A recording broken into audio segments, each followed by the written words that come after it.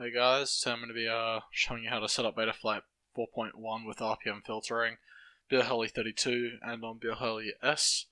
This will also be a flight controller setup guide and the do's and don'ts and what to look out for. This should be fairly quick and should hopefully get through all the information. So the first thing you want to do, I'll also explain the new flashing system that they've introduced because that can be quite confusing as well. So pretty much you need to have show unstable releases on. You don't have to have expert mode on. And then make sure you have show releases and release candidates. Then select your flight controller. Now pretty much what this means, the thing at the end and then legacy, this is pretty much on all flight controllers. Pretty much the thing at the end is the brand. So for my one, it's like an abbreviation for Holy Bro. And then legacy is, so pretty much what this means is that because Betaflight trying to move everyone to the F722 only target, which has no setup, and then they give you the CLI dump to put in, which then puts all the default settings in. So this pretty much does it by default, so when you flash this, it will give you a message asking, do you want to apply defaults? Flashing either the two won't matter, you'll still get the same thing. I just flashed this one, and then just hit flash firmware. If you're having problems getting the flight controller in DFU mode, use the Impulse RC driver fixer, that will be linked down below.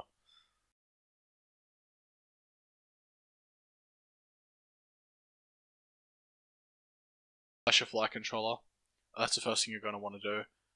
If you're flashing your ESCs, especially on Betaflight S, if you're not running 4.1 on Betaflight S, you can't actually update the firmware. If you are using Betaflight S, you will need to be prepared to spend about $5 in order to get the licensing. I've done that, so we'll be able to show you how to do that. So the first thing you're going to want to change is on the configuration tab if you're running this. You don't need to have a telemetry wire set up, you just need to flash the new firmware. So if you want to set this up on a Betaflight 32 ESC or a Betaflight S, this is the settings I would run. This is, if you're running an F7, you can run 8K AK, but considering your ESC protocol is only D-Shot 300, because I don't recommend running anything higher than that, there's no point of running 8K AK, and you're just putting yourself more at risk to have a failure. So these are the settings that I would recommend. I've tried them both, and these settings don't really affect the quad too much in my opinion. So change it to D-Shot 300, 4K. I like to have reverse motors, then save and reboot.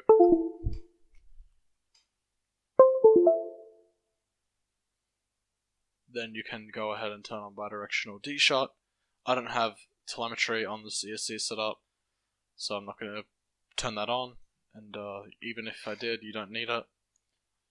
I will link this down below, but this is pretty much a copy and paste of what you need to put in. Everything else I've kind of already showed you, so the only thing you need to copy and paste in here is this. So just copy this, snippet of code. Everything else is stuff we change in configuration. Hit paste, save. This will reboot your flight controller. This is changing your dynamic notch filters. So there, that changes them here. I would recommend turning this stuff off. I would recommend turning these filters off, and I would recommend changing, depending on how, if your quad is fairly clean, if your build's fairly clean, I would change these settings. If your build is not, if your build is like fairly clean, no bent bells, so if, you have a capacitor and whatnot, I would recommend trying these settings. All my quads, every single one of them has run these settings and it's flown perfect, so I would try them out. These are the settings I run. 130 and 200. Now what else you can do is I like this, I like to set mine up like this. I found that a cutoff of 20 was too high, and I was getting some really weird issues when I was trying to yaw and use a bit of pitch and roll all at the same time, so I had to download to 11 in order for that to be fixed. I absolutely despise Daemon. I don't like it at all. It does not work, and you used to be able to use it as D-Boost, but they stopped you from doing that, because the max you can set your D-Gain with Daemon on is like 39, 38, so that's dumb. That's how I like my D-Gain. This is all personal preference from now on. Feed forward. That's how I like my feed forward settings. I would turn on item rotation and VBAC compensation as well. Those are two things I do recommend turning on. They're not necessary though. I do like them. You can copy if you like. Another personal preference thing is turning my URP up to 35. I'm going to connect my. I prefer to connect my ESC first. I find that works the best. And then plug a battery in.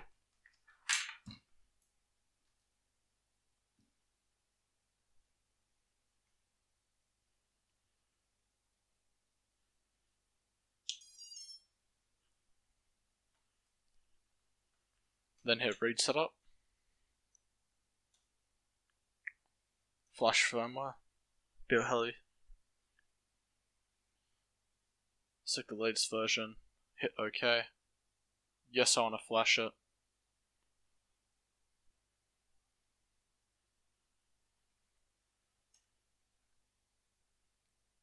It will then ask me to flash my next ESC, which then I can go OK.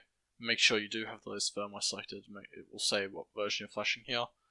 I've already done it, so I'm going to hit cancel. I've already flashed them all. I just reflashed my first ESC. Now there are some settings you might want to change in here. Usually I would up my PWM frequency to 32, but considering we're only running D-Shot 600 or 300, depending on how you want to play it, I would not recommend changing any settings in here, except for your motor direction. JESC is pretty much BioHeli configurator, the Chrome edition, but it's been modified. So what you want to do is you want to plug in your BioHeli S quadcopter.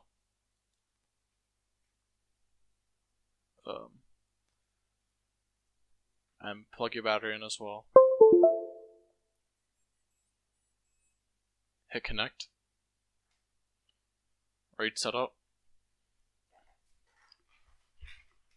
And then what you want to do is that it will say license or something, or flash all, and it should give you a pop-up. You can sign in. I don't know how to sign out of this program, so I haven't been able to, but it should give you a pop-up that you can sign in after you've purchased it, and then that will allow you to license all the ESCs, which I've already done.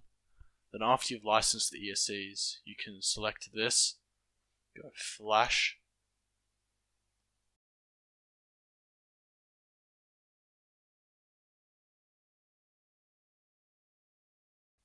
so after it's done flashing, that you're not finished, so then you have to go flash all telemetry. Select the latest D-Shot telemetry service 2.1. Do not select text version or whatever the latest version is. Hit flash. This will go much faster, and this will basically how this firmware works is that it flashes a firmware and then this firmware runs on top of it, a much lighter load firmware, and then this firmware here is the thing that sends the RPM filtering back to the flight controller. So this should pretty much work on all BioHeli ESCs. To ensure that it flashed correctly, now you can go down here, and pretty much what this is here now, you should have this. Error should be 0%. If error is like bouncing around at all, or if it's constantly on 100%, you have your ESC-motor protocol setting to high. Just make sure you can spin all of them up. Not have any error. If that is reading 0, then you're pretty much good to go. I wouldn't recommend running D-Shot 600, but you can if you would like. Just make sure you have no error. And this CPU low down here is actually not correct. You want to come in here and go tasks, and then that will read your correct CPU load. Just read the one here, read the gyro dash pair, that's the most important one, and you want that to be below 50, 65 is the absolute highest I would go.